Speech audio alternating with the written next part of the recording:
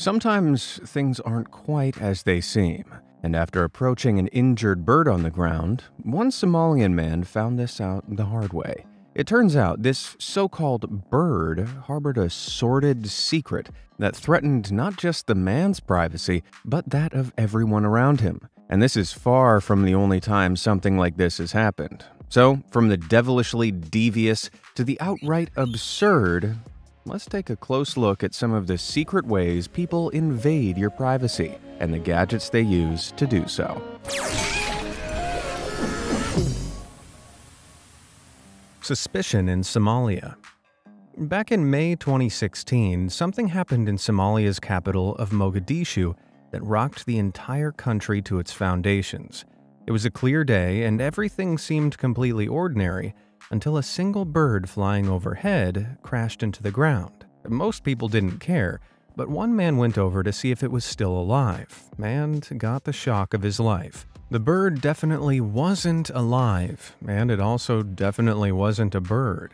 Yeah, rather than an animal made of flesh and bone, the man was looking at some sort of metallic gadget in the shape of a bird. Unlike a bird, however, it had no feathers, and two battery-powered propellers were attached to the front of its wings. It didn't take long for more people to gather round, wondering what the heck it was. One theory quickly rose to the top. It was a surveillance drone of some kind, and it had been spying on the people of Mogadishu disguised as a bird of prey. Who would want to spy on them, though? The USA? Supposedly there is a secret US drone base somewhere in Somalia, and it'd make sense to have it near the capital. But US drones are larger and far more advanced than the one that crashed in Mogadishu, and thanks to advances in tech over the last few decades, they certainly didn't use propellers to fly. The more likely answer is NISA, Somalia's own intelligence agency, which is headquartered in Mogadishu. Checks out. NISA could have been surveying the city for terrorist activity, sure, but there have been a whole host of unsavory allegations thrown at the organization over the years, from harassment claims to those of full-blown corruption, so people weren't inclined to immediately jump to their defense. In fact, the fallen drone raised all kinds of questions about personal privacy. If you can't even trust that birds are real, what can you trust? And it's not just happening in Somalia either. Over in the US, the University of Maryland have caught a bird drone that's so realistic, it actually got attacked by a hawk.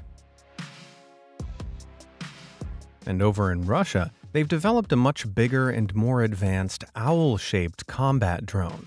This thing doesn't just spy on people, it can guide artillery with a laser from its weird electronic head. Just when you thought it couldn't get any worse, right? I don't know about you guys, but I'll be jumping into the nearest bush anytime I spot a bird from now on. Stranger danger.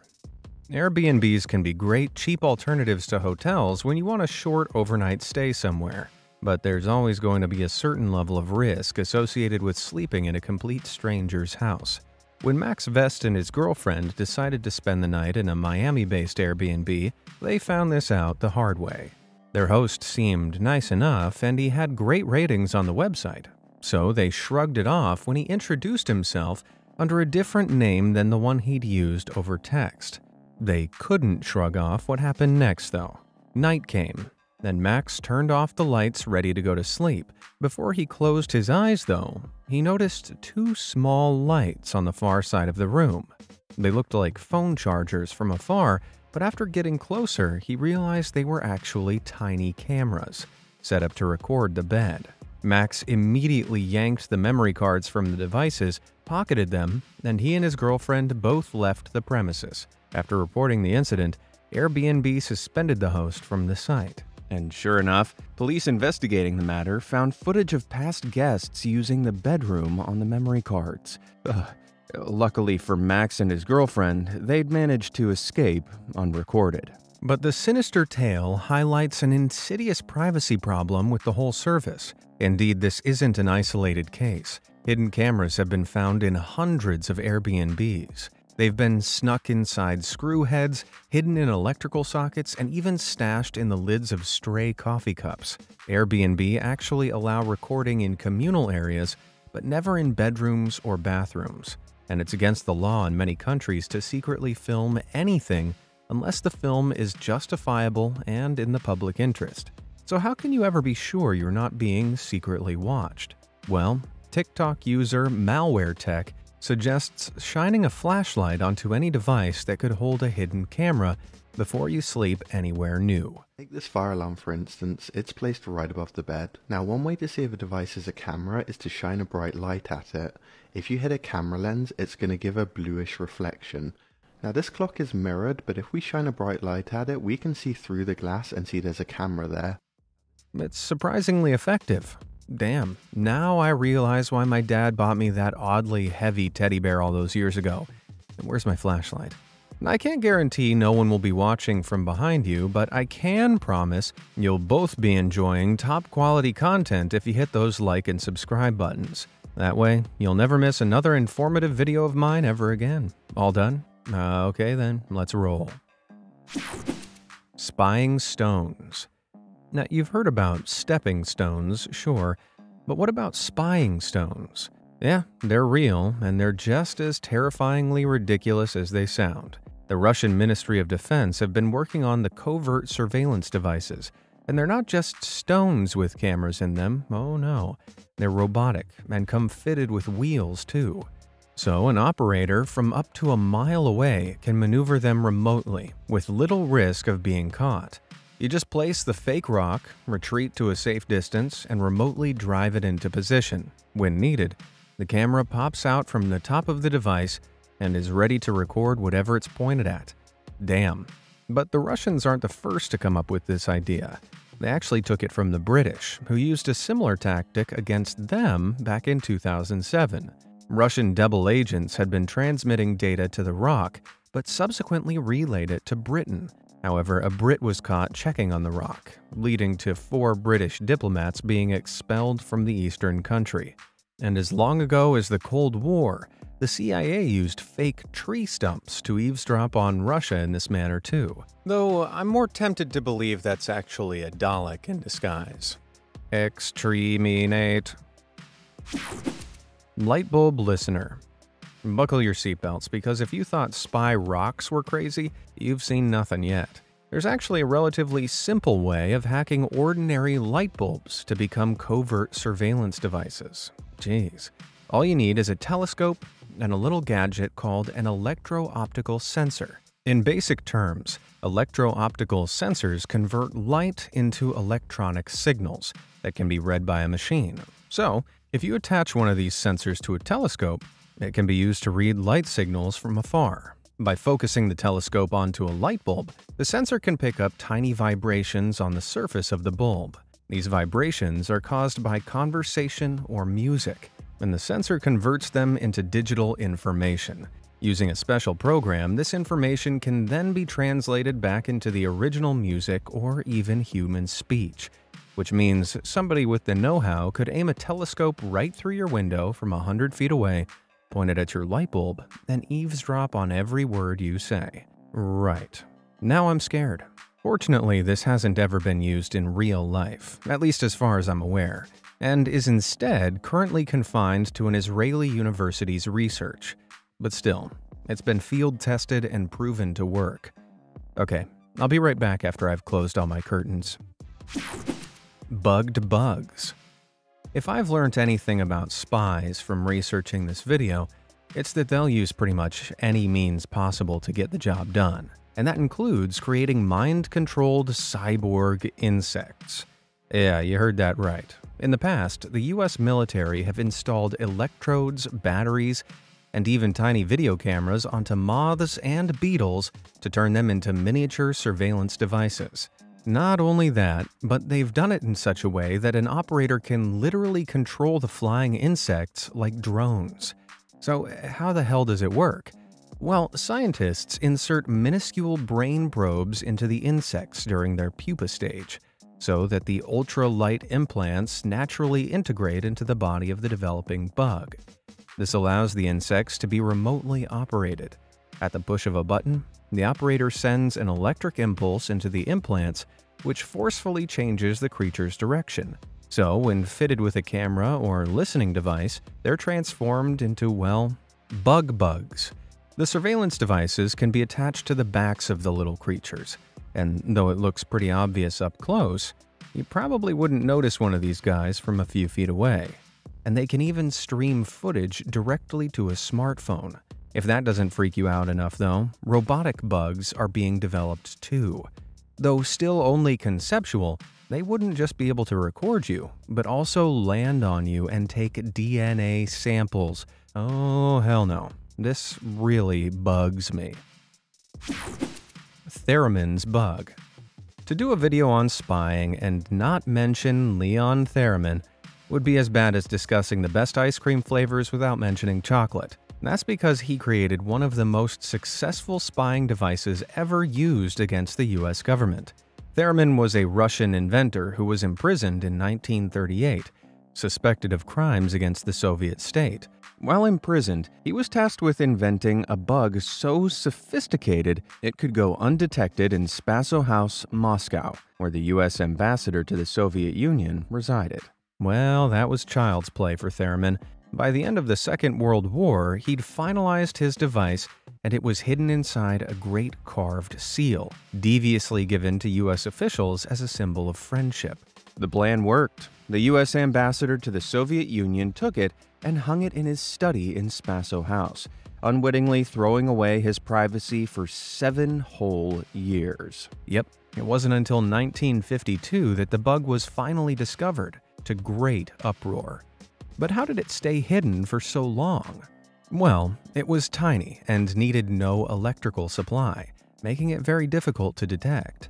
I won't bore you with exact physics, that would be a whole video by itself. However, it worked by picking up minuscule vibrations made by people's voices. Soviet spies would hide outside of the ambassador's house and fire a radio signal at it, which would activate the device and cause it to transmit one back. With this setup, the Soviets could hear everything that was being said. And pretty damn clever, especially considering it was invented over 70 years ago. Yeah, if you ask me, Theremin scored a pretty big Thera win there. Privacy prevention.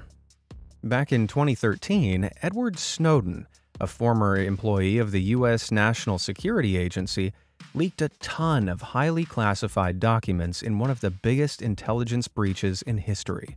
Arguably the most worrying of these documents detailed a computer program called X-Keyscore. The program, developed by US intelligence, allows the user access to a person's private emails, browsing history, and more. And all it needs to work is some basic identifying information, like a person's email or Internet Protocol address. Not only that, but Snowden claimed the program can wiretap anybody, from a federal judge to the president themselves, in just a couple of clicks. Geez. So essentially anything you do online can be tracked without your permission or knowledge. The program was officially designed to catch criminals, and it's true, as of 2008, 300 extremists have been captured because of it. So now I'm sure that number is a lot higher, but at what cost? Apparently, 41 billion records were collected and stored over a single month in 2012, which is an absolutely colossal amount of data. And let's be real, the vast majority of that data won't have belonged to criminals. The whole idea that some sneaky government agent could be snooping on everything I do without me ever knowing about it gives me the heebie-jeebies. But then again, if my privacy is the price to pay for stopping hundreds of extremist attacks around the world, maybe I should be less concerned. What do you think about all this? Let me know down in the comments. Transit tracker. Back in 2010, Californian student Afifi was with a friend taking his car to the garage for an oil change when he noticed a wire sticking out from beneath the back of his vehicle. Confused, he reached under, grabbed it, and pulled out a pair of very strange devices. One looked like some sort of battery pack, and the bigger one seemed to be a transmitter of some kind. Wasting no time, the two friends posted the find on a Reddit forum, and people's opinions were pretty unanimous. It was a tracking device, and not only that, but one used by law enforcement. Young Afifi was being tracked by the FBI, and he was pretty sure he knew why. The student's father was a religious leader and had recently passed away. After his passing, Afifi had been contacted by the FBI several times with a slew of racist questions. So, when he didn't cooperate, they must have planted the tracker on his car. Scarily, it was actually legal in the US back then for the police to secretly place GPS trackers on any vehicle they wanted, even if it was parked in a private driveway. Thankfully, that's not the case anymore, but wow, it's scary to think that it ever was. The story doesn't end there though. Just days after the Reddit post, Afifi noticed two suspicious-looking people examining his parked car. He went out and confronted them, and bam, two SUVs pulled up carrying police officers in bulletproof vests. They demanded the tracking device back, and Afifi was happy to comply. Turns out the authorities had been tracking the student on suspicion of him being involved in extremist activities. Of course he wasn't, and after a short interrogation, they let him go. But considering neither Afifi nor his father had ever been accused of being involved in any sort of extremism, the whole saga highlighted some huge surveillance and discrimination issues in the US police force. Who'd have thought that US cops could be so thoroughly undermined by Reddit, of all things? PidgeCam. If your memory can stretch back as far as a few minutes ago, you'll remember all those bird drones that are being deployed around the world. But this idea isn't new. In fact, actual birds were being used for covert spy missions as long ago as World War I. Carrier pigeons have been used for thousands of years to send written messages because they're easily trained and will attempt to fly home whenever they're released. Hence why they're sometimes known as homing pigeons.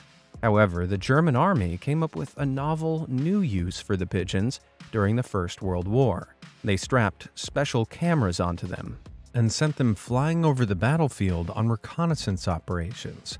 The concept's not as ridiculous as it sounds either. The cameras were light enough for the birds to fly without issue, and pigeons were incredibly reliable. Hundreds of thousands of the feathered flyers were sent through enemy fire over the course of the war, and a whopping 95% of them completed their missions. In fact, they've earned more medals of honor than any other animal. So, next time you think of turning your nose up at one of the flying rats, think about how many medals of honor you've got. Kitty control. In the history of espionage, some ideas have worked perfectly, and others, well, not so much. One of the CIA's craziest plans was to convert cats into spies. Can you guess which category this idea fell into? Long story short, in the 1960s, they got a poor cat from somewhere and operated on it to insert batteries and a recording device into it. A 3.5-inch long transmitter was embedded into the base of the cat's skull and a microphone in its ear canal. As for the antenna, it was woven into its tail, of course. After this horrific procedure, it was then deemed necessary to train the cat. Yes, because cats are famously so easy to train. Unsurprisingly, it wasn't too responsive, and would frequently run off to find food.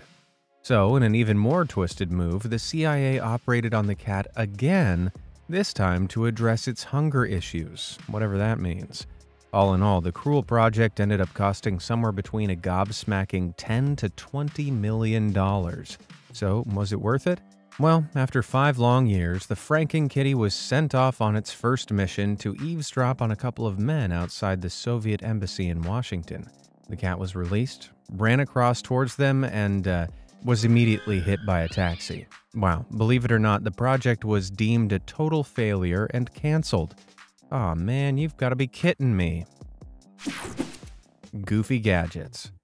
If you weren't already convinced that James Bond is more fact than fiction, let me show you a few gadgets that will leave no doubt in your mind. I mean, this shoe, kitted with a hidden microphone and transmitter, looks like it's been ripped straight from a movie. But it's very real. It belonged to an American diplomat in the 1960s and was secretly modified by the Soviets when it was sent off for repair. Man, that must have been a soul-destroying discovery. But if you're not impressed, check this out. Any clue what it is? Thought not. It's actually a buttonhole camera. and was created all the way back in 1880s Germany. Designed to be tucked behind your shirt, the camera would take photos through a buttonhole. It could only hold 6 pics at a time though, so you'd have to be very selective. What's more, operating the clunky contraption involved pulling a string to release the shutter. So, who knows how anyone actually got away with using it. Finally, we've got a device that admittedly looks more like it belongs in Ghostbusters than GoldenEye. It doesn't slay ghosts though. It's a KGB bug detector and was revolutionary when it was invented in the 1970s. That's because unlike bug detectors before, it could find bugs even when they were switched off. Those big disc things sent radio waves out that could read energy emitted from batteries, whether they were in use or not. Pretty handy, though it still wouldn't have found Theramin's batteryless bug. The real Eye of Sauron. Even if you're not a fan of Lord of the Rings, you've probably heard of the Eye of Sauron. You know, the demonic all-seeing eye on top of that big tower in Mordor. Well, back in 1964, the CIA came up with an idea to spy on China that was strikingly similar. Communist China had just tested a bomb that produced a suspiciously nuclear-looking mushroom cloud, and the US were worried they'd cracked the secrets of the atom. So, they decided the logical course of action would be to install a giant surveillance device on top of one of the tallest mountains in the Himalayas. From there, it would have a perfect view of China's test site. Right. Fast forward a few months, and the CIA had assembled an elite team for the job, chosen for their mountain climbing and scientific prowess, a pretty niche combo. In the fall of 1965, they began their expedition. The mountain they had to climb was called Nanda Devi in India. Only 6 people have ever reached the 25,000-foot tall peak before them, and 3 of them perished on the way back down. And they hadn't been lugging a huge 40-pound surveillance package along the way. After days of struggling up the mountain with the cumbersome device, a storm hit suddenly, and conditions got so bad that the team had to abandon the expedition. The next spring, they returned to finish the job, but the surveillance device was gone. It turned out an avalanche had ripped through the area and buried the device somewhere far below, which was not ideal considering it was made from radioactive material. So, the CIA arranged a search party for the original device, while the climbers were given a new device and tasked with climbing a neighboring mountain. This time, they made it to the top and installed it successfully. While it only lasted 3 months before malfunctioning, enough data was gathered to indicate that China did not, in fact, have long-range nukes. As for the lost radioactive surveillance package, well, it was never recovered. But a bit of radiation never harmed anybody, right? Right? The Private Spy. North and South Korea have a long and bitter history, and with both opposing states being so close to one another, there's been a hell of a lot of spying from both sides. In the 1990s, though, South Korea conducted what could be considered the most ridiculous espionage mission in history. South Korean agent Park Chae-seo, codenamed Black Venus, was chosen for the operation. Posing as a disgruntled former military officer turned businessman, he managed to organize a meeting with then North Korean leader Kim Jong-il. Kim thought they were there to discuss filming TV commercials in the state, but Park had other intentions, like secretly recording Kim with a tiny device hidden inside his willy winkle. You know, his dingaling, his long dong silver, his secret sausage. Well, you get the idea. Anyway, before the meeting began, Park took a micro recorder and, oh my days, he shoved it right up there, man. I really hope it was a micro recorder. Amazingly, it worked, and Park managed to sit through the whole meeting without giving the game away. What's more, he got valuable information from the dictator about a plot to influence the South Korean elections and was able to foil it. Forget the long game. It's all about playing the schlong game. And on that note, I think it's time we call it a day. Which of those sneaky tales of espionage freaked you out the most? Let me know down in the comments below, and thanks for watching.